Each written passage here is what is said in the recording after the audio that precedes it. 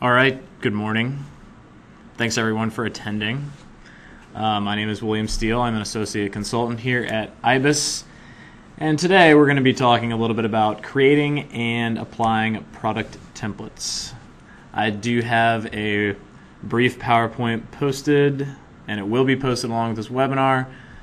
And then I'll be switching back and forth to a AX image we have locally in-house to show some examples. So just giving you a heads up that the demo data will be all over the place. So today we're going to start with just a review of the different types of products in AX. We're going to move into working and creating those products, and then we're going to finally finish up with creating the product templates and the different usages in creating usages with those templates. So there's two types of products in AX. The first one is just called product.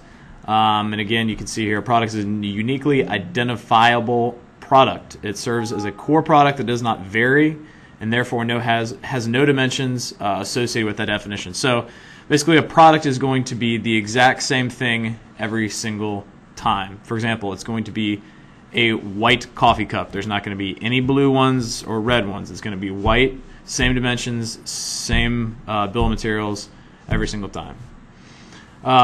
Product master is going to be a standard of functional product representation that is the basis for configuring product variants. You can read the rest of that. So basically, product master means you're going to have kind of in a product, and then you can have what's called product variants associated with that product master, which means if you're looking at pens, you could have red pens, blue pens, black pens. So those would be product variants off of the product master, which would just be basically a pen. So I'm going to switch over to my image of AX quickly. So all the information surrounding products is found in the Product Information Management module in AX.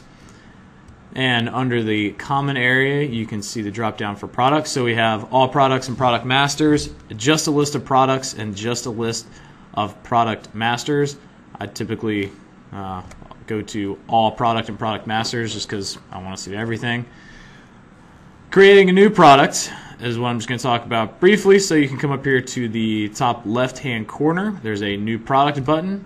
You can select that. And you could select the product subtype, which again is a product or product master. I'm going to go with product. And you can enter in your product number or product name.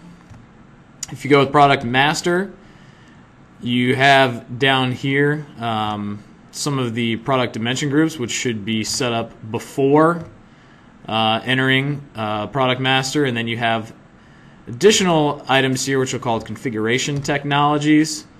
I'm going to hop back quickly to my PowerPoint. So, configuration technologies for product masters. There's 4 different types. Predefined variant, dimension-based configuration, rule-based configuration, and constraint-based configuration. I'm not going to take the time here to talk about all of these, but I did include this slide for anybody that was curious about the configuration product technologies for product masters. And again, I included my little example slide of product, product master, and product variant. I am actually drinking out of that Skull coffee cup right now. All right, so I'm going to hop back over into AX. All right, so I'm going to create my products.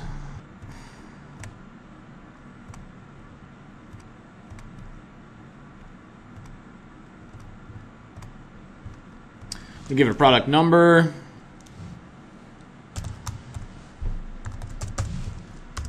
So then auto-populate it as the name. You can change the name if you want. And then create the products. So now I have my test product here. Before I can do anything with templates or product templates, you have to release the product first.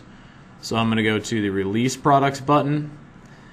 And this is where navigation can be a little tricky. You may think that this is actually selected currently. It's not. You actually have to use the checkbox to select that product to release it to the company that you want to select it for. I'm currently in CEU.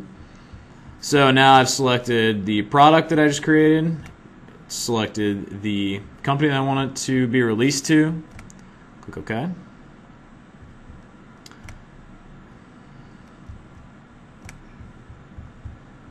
So now if I go back to release products,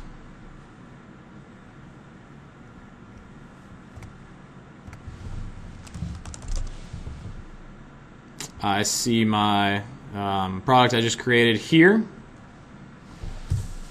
for the webinar that I just released. And now I have the option to create a template based on this product that I just created. Personal templates will be assigned to your individual user. A shared template will be across all users. I typically do all users because more often than not, other people want to access your templates unless you're just creating thousands of them. So I'm going to create my template so I can name it so I know what it is.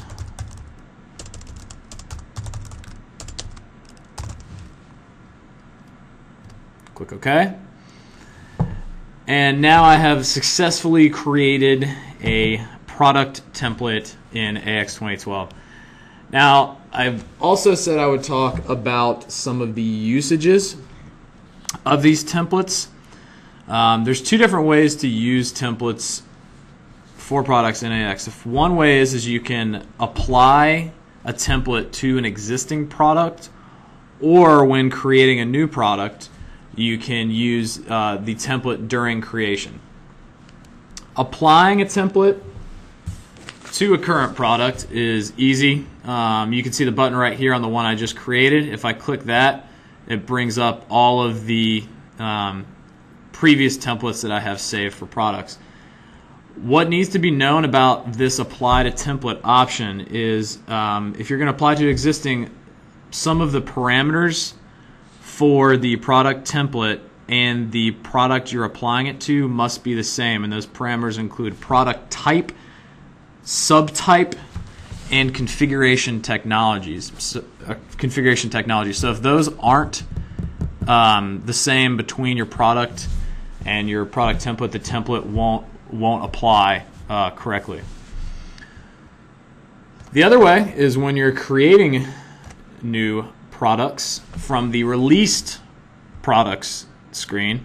So again, I'm going to say that you have to use the templates, you have to create a new product from your released products.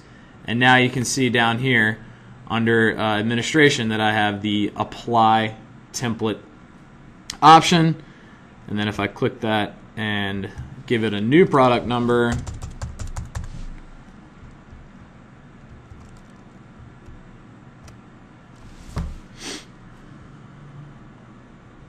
there we go. I'll have a brand new